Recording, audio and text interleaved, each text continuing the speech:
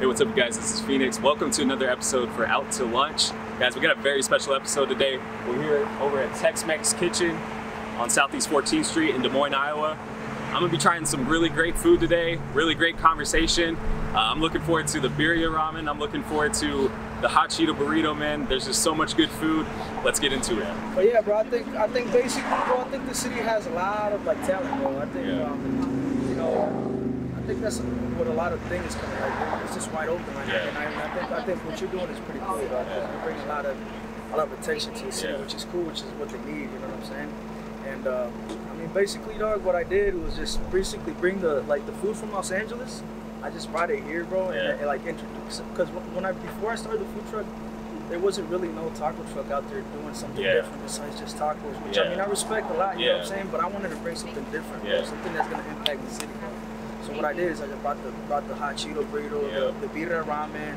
You know, before it was just the birria, which was our #1 hit. Yeah. Then I started like putting different dishes out there. Like, was it kind of like, what else can I do? Like, you see like the traditional taco trucks that are here, which is like you said, is amazing. Like, you know, there's good food everywhere. But it's like, how can I put a twist kind of on it? Yeah, definitely, bro. I mean, that's what I kind of did. But basically, I just brought the food from over there here, and then I kind of did my own, like, you know, you put your own flavor to it, and it just kind of hit, bro. It went crazy. What part of Cali were you from? Well, I'm from East Los Angeles. Bro. I got family in Pomona, Compton, Watts, and all that stuff. So I used to go there constantly to go visit them, you know. But lately, I've been focused on this and stuff. So, but yeah, man, there's a lot of, you know, I like a lot of the culture out there, bro. You know, everybody's outgoing, they're cool. The food is just always good. You know what I'm saying?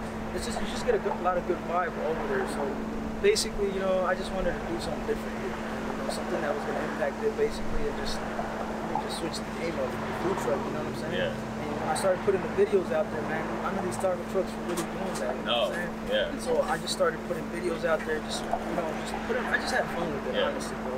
And I, you know, I just kind of wanted to bring that flavor here, bro. Basically. I think it's like showcasing creativity, and it's always fun to be creative and everything. And then also like, bringing that here when it's not like, I've had conversations like off air with different people and stuff. It's like a lot of things that are from coast to coast, like always comes into Des Moines. We're the heart, like we're smack dab in the middle of everything. So like a lot of the culture comes from within, you know, West Coast, East Coast and stuff. So it's been dope to see like, I try to be tapped in with a lot of stuff in the West Coast because that's just like the mindset I've always had and stuff. So like it's dope to see like the places, you know what I mean, like and everything come here, and like the idea of like a hot Cheeto burrito, like you see it on a TikTok, you see it on like Instagram and shit. Like it's cool to see like it's here, like people are messing with it and everything. Yeah, man. I mean, when we put that hot Cheeto burrito out, bro, I mean, social media just went wild, bro. We had lines out here. You know, we had people taking pictures right here in front of the logo, which was pretty cool. You know what I'm saying? Like that's what I want people to do, is man, is just to come and enjoy it, bro. But it just went crazy, bro, when I put that video out. And I kind of knew it was gonna impact it, but I didn't think it was gonna impact it that much. You know what I'm saying? So I think that's when we got a lot of attention. Was that, and then before I put the birria ramen up, but it didn't hit like the hot Cheeto. Yeah. It just went wow. I think it's just like the hot Cheeto is like such a staple of like childhood, you know, just this in high school you get a hot Cheeto with some Arizona tea or something, and bro. I think it's just when you put it with everything, you know what I mean? Bro. Like so it just like flavor. It goes a little back with it. It's just kind of our childhood. Yeah, you're right about that, man. It's kind of like our childhood, like hot Cheetos, you know, pop and Arizona, and all that stuff. I mean, I like all that stuff, so I think that's why a lot of our generation, like younger, they kind of like, I see that a lot here. You know what I'm saying? You get a lot of the older folks, and you know, but they like the authenticity of this place. But also you get the younger crowd, bro, where they're like, you know what, this is cool, bro. It's the other thing, like I was talking to you about, is like these bigger corporations, like Taco Bell, like you know, like all that kind of stuff. They're trying to do all their thing and like bring the culture from like the authentic side, like over there with like the Cheeto burrito and all that stuff. So like, why not, instead of spending money over there, come support like local business? Definitely, bro. Because I think local businesses, food trucks got more flavor than bigger. Yeah. I mean, that's, you know, because you put your passion to it, bro. Honestly, man. You know, some people, you know, I like to just, you know, I like to put a lot of work into my meat, bro. Like the carne asada, bro, we marinated. Yeah. You know what I'm saying? The al pastor, bro, I take time. You know, I used to like get home, bro, like at 2 o'clock, bro. You know, go to sleep. But before I had to close down at 9, I had to get home, bro, and it was just me, my mom, and my wife, bro, just cooking everything, marinating everything, bro. And and it took us a minute, though. So we didn't go to sleep till like maybe 1, 2 o'clock. Straight working. Yeah, and then start over again, bro, because we wanted to put that passion. Yeah. We just didn't want to serve just nothing like. We wanted to impact it, bro. We wanted to put our food out there, our passion. You know what I'm saying? And I think that's why a lot of people. No, you good, bro. A lot of people come this way, bro. You know what I'm saying? Yeah. Because it's the flavor of the food, bro. I think a lot of it, you can tell passion in food. You know what I mean? Yeah, like you can tell if a chef's really like cares about like what you just said about like close here at 9, but then you're still working afterwards. That's the heart of small business. That's the heart of just someone who's passionate about wanting to go to the next level with a lot of their stuff too. Definitely, bro. And it's just I don't know, man. And I keep trying to invent new things and just trying to see. I think right now I'm stalling. I just want to perfect like the food that I got. Yeah. Plus, I think this truck that I got right now basically it's just what it is, bro. So I can push it. You know? A lot of people want me to open up a restaurant and all that stuff, but I don't think I'm ready yet, bro. I'm trying to like figure out more of the restaurant business. Yeah. Because to me it's new too. You know what I'm saying? I didn't know too much about it, though. I just kind of jumped into it. When I first started, we started making burgers, bro. Just burgers, no tacos, no nothing. Me and my wife, bro. I remember we used to post up over at Lucas building. Okay. Right there. And we used to be there early, bro, and our prices were a little too low. A lot of people told us, what, your food is good, but your prices are way too low.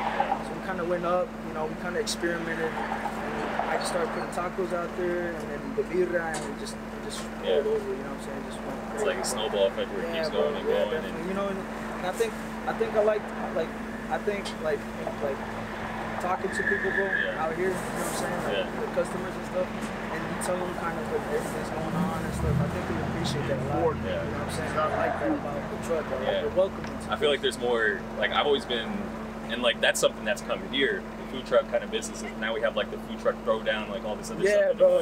And like there was a point in time where there was probably just only taco trucks, and on top of that, like very few.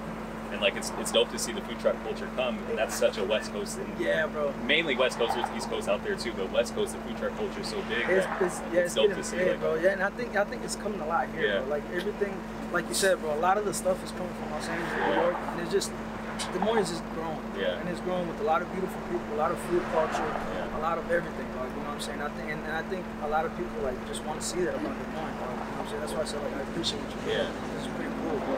The city's growing. It's growing, and there's a lot of things going on right now, and it needs to get exposed. You know what I'm saying?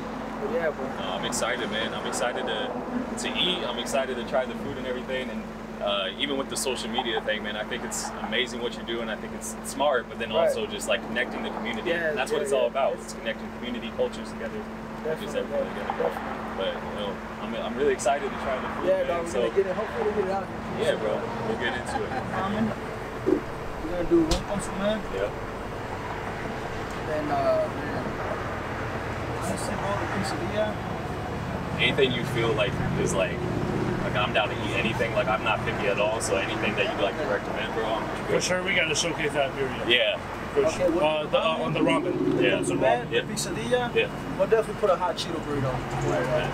We'll just feast it up, bro. You know what I'm saying? I appreciate that. So I'm gonna put down the ramen birria, one consomme, the quesadilla, which is the big quesadilla, man, and then the hot Cheeto burrito, bro. I'm gonna do steak for the hot Cheeto, and the quesadilla will be birria, and the ramen, of course, is birria.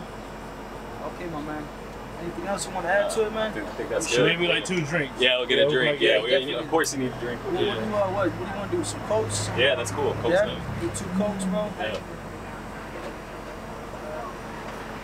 Okay, my man. I'm gonna put it in. All right. We'll get it done here in a second, man. Yeah. Hey. Pretty heavenly. It's perfect.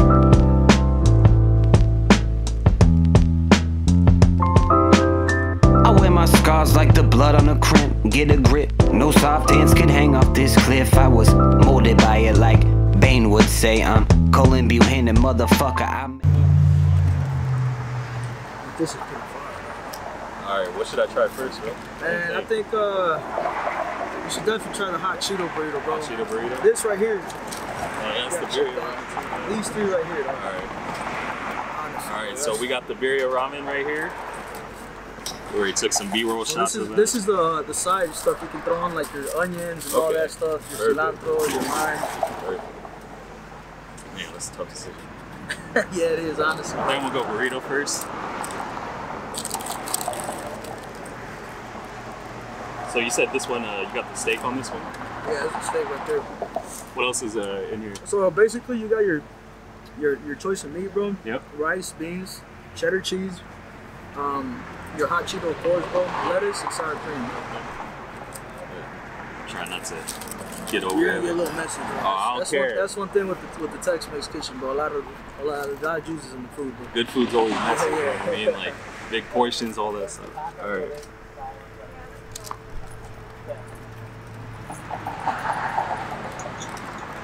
Dang, bro. That's Some it right hot there. sauce. Let me put some hot sauce or Some hot something on sauce. that, bro. I would like try it before the hot sauce Yeah. and after the hot sauce. I get what you mean by, like you can tell you with the meat. Like a lot of times, I feel like with certain burritos, with just meat in general, Yeah. people always look for the sauce with it before. And I always feel like with a good meat, you can eat it without like anything. Definitely, yeah, definitely, bro. I see that It's here. simple, yeah. Appreciate it.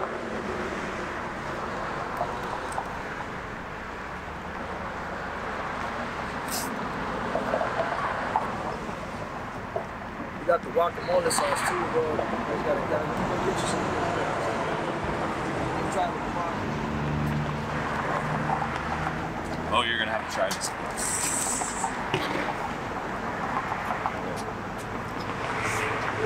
Always pair with the good Coke. I don't know what to try next. Open up our ramen. Wait for him to come back. But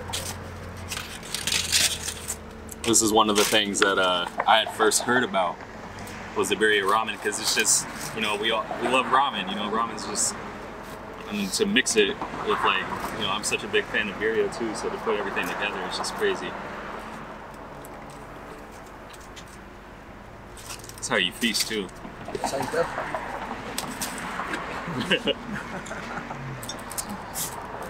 Take one more bite of this. We'll move on to some.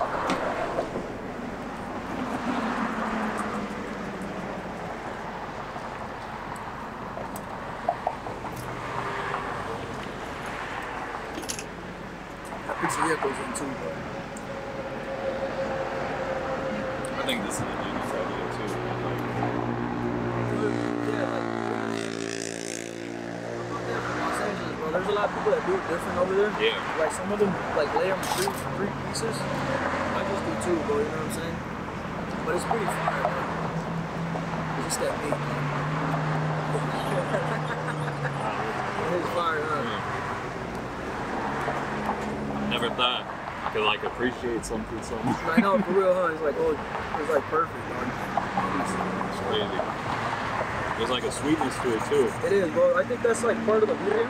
Yeah. It has like, you know, there's a lot of stuff that goes into it, but I think the birria has like a little sweet to it sometimes. Like I'm a big like sweet and spicy. Like I like the mixture of both. Like pastor. yeah. So every Tuesday, bro, here at Tex Mex Kitchen, we have $1 al pastor tacos every Tuesday, dog. So That's good to know. Just to put that out there, bro. A lot of people come Tuesday, bro, just to get them $1 tacos al pastor. You were mentioning the hot Cheeto burrito. You said like the lines were crazy and stuff like that. Bro, in the summertime, bro, it just went crazy, bro. Like I had people sharing like our page, our video for the hot Cheeto. It just went crazy, bro. And we had a line. We had people waiting. We had people coming in from Marshalltown too. Hey, we had people coming in from Marshalltown, from Bandera, Anthony was the name, Jordan Creek, like, you name it, bro. It's gotta be a dope feeling though. Like it is, when you talk to people like, where are you from? Marshalltown. We just think. Yeah, like it feels so good. I'm like, don't you guys have anything like that? Marshall's like, nah, not really, not like this. You know what I'm saying? Which is pretty cool though. Like I have clients, bro, that come once a week, just come out there though, to check it out here. It's love and appreciation. It is, yeah, no, and that's and that, you know, all that hard work that we put in on for somebody to tell us that, it just makes the whole world. Sometimes it's like you don't want the recognition, but when you get the recognition, like, you know what I mean? Like it's like, dope. You're not looking for it. I'm not searching for it, but when people come, like it's like that. Yeah, it feels cool, but like, oh, really, dog, like, cool. You know what I'm saying? Listen. Oh. I feel like I'm not ready for it, you know? Stuff in it too, oh yeah, I almost forgot. Obviously. You know, and you can do a lot to that ramen dinner. You can put an egg on it, all kinds of stuff. You know what I'm saying? There's like limited possibilities. Yeah. Like a person that I follow a lot, bro, is that David Chang. Yeah. Yeah. David Chang, and listen, man, one of my idols, bro, is Chef Floyd, bro. You guys ever heard of him? Which way? Yeah, that dude, Yeah. Like that dude, bro. Just I mean, I lately I found him, bro. Like he has a restaurant in Las Vegas right now. The best friend. Yeah. He started a food truck, bro. He had a food truck, and I think that's like I think the reason why the food truck industry just blew up, like in the United States, period. Yeah. It's maybe it's because of his reason. You know what I'm saying? What was it? I forgot what the food truck was called. Was it Koji? Koji, yep, bro. Yep. Yeah. No, people like him and like just the mixture, like him, David Chang, like, but Roy Choi, like he's the one I think that just blew up with the food industry. For real. Like I was looking at his he has that show on Netflix with John Favreau. Yeah, I've been watching that lately, bro. Bro, that's cool, like all the chef shows and stuff. That's what inspired me. You guys seen the new Taco Chronicles on Netflix, bro? No. You need to check that out, man. Like they show you like every taco maker there is in Mexico. Like, honestly. I'll have to try that. All right. I get a good serving of it. You know what I mean?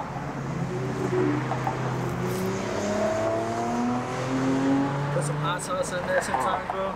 You can do all kinds of stuff to that ramen, bro. Honestly, I've gone home, bro. Put on beef brisket on it, bro. I put on lime, egg on it, bro. Carrots. You know what I'm saying? I've done. When you're at home, yeah. Are you like just trying like a bunch of different things? Yeah, bro. Like sometimes before, yeah, I used to. Right now, I'm like, really, I get real busy, bro, and I'm trying to focus more on this right now. Yeah.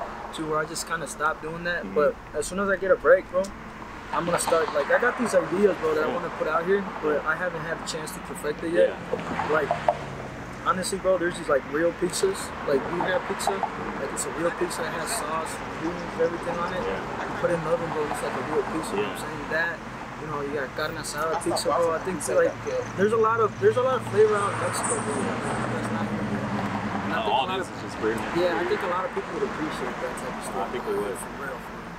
And it's just dope to see, like, even having this conversation with you, bro. Like, I see the vision, and I see, like, just the innovation behind it, bro. Yeah, like, bro. Like, you're doing stuff that, like, I haven't seen before. Honestly, I try, bro. I try, like, to not be, not be normal. You know? Like, I try to put stuff out there that's gonna, like, it's like be different.